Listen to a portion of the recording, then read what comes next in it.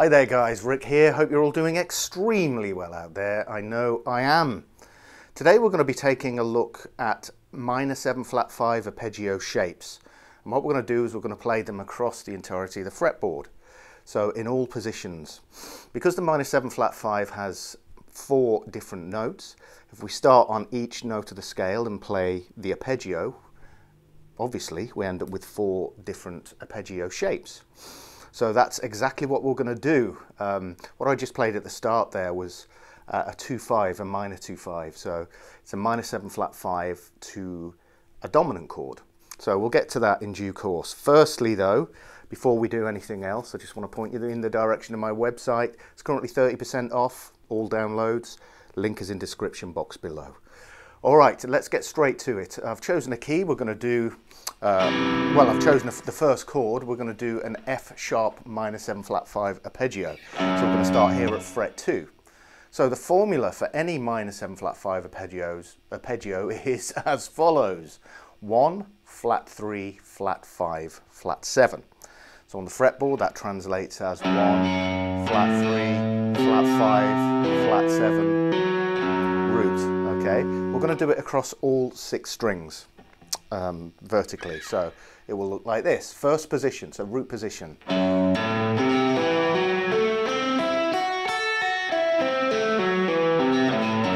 Once again, a bit slower.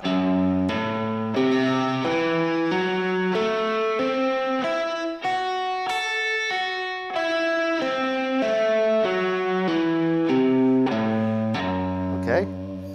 Now we're going to move to the first inversion, so we're going to start on the flat 3.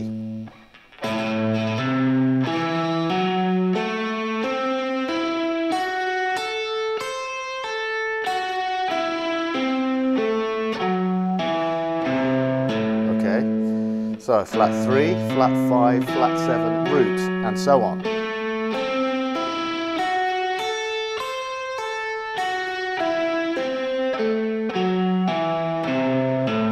Okay, second inversion, starting on the flat 5, looks like this.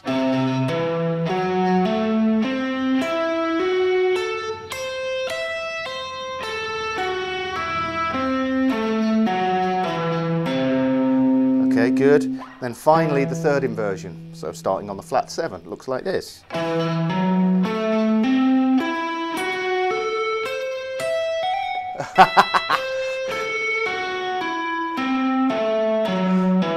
Okay, once more.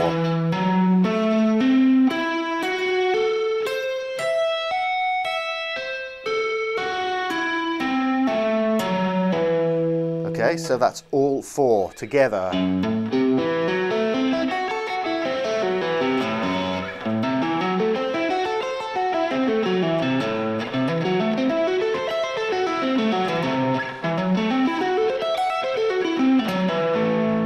Okay.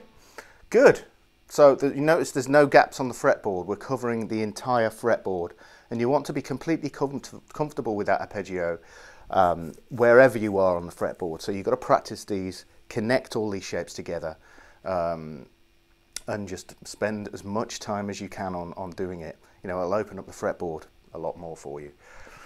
Especially if you're a rock player, this kind of arpeggio shape is not used that often. It's kind of shied away from because it's seen as, you know, a little bit more complex and harder to use. It's not. It's actually a wonderful arpeggio with lots of different applications. We won't go into all of them right now, but I'm just going to show you something that I like to practice. Instead of practicing them in order, root, position, first inversion, second inversion, third inversion, what I like to do is play a specific chord sequence, like I'm alluding to that arpeggio that I played at the start of the video. So a 2-5, minor 2-5, so it's minor 7 flat 5 to a dominant chord.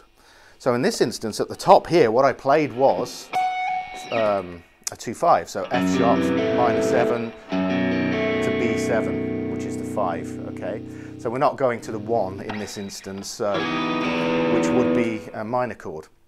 So we're just taking the 2 and the 5. So here.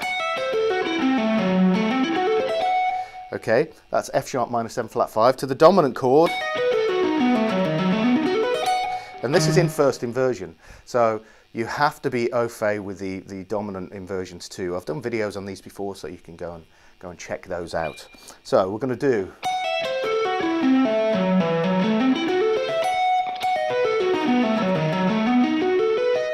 okay, and what we're going to do now is we're going to move it up a whole tone each time, and so on. But what we're going to do is we're going to move the arpeggios backwards, and it's great that the way they move, because the way that they connect is that we're going to play third inversion, second inversion, first inversion, then root of the minor 7 flat 5. Okay. For the dominant chord, it goes first inversion, root, third inversion, second inversion. Okay, and that's how we're going to connect them. So if I do it nice and slowly. Whoops. Dominant chord.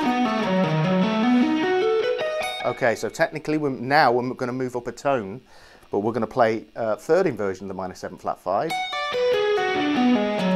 Sorry, second inversion. Sorry about that. Then root position of the dominant chord. Okay.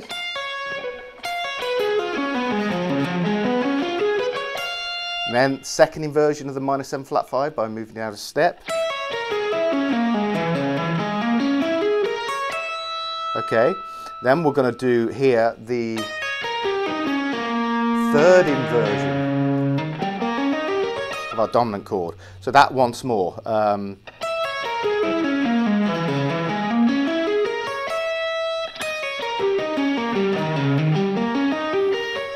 Good.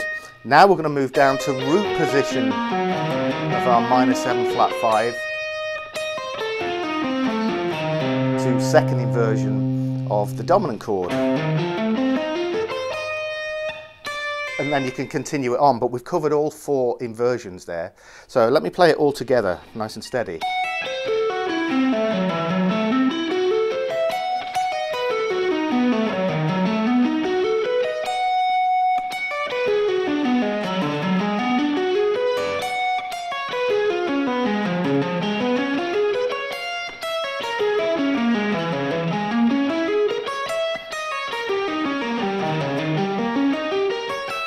Whoops.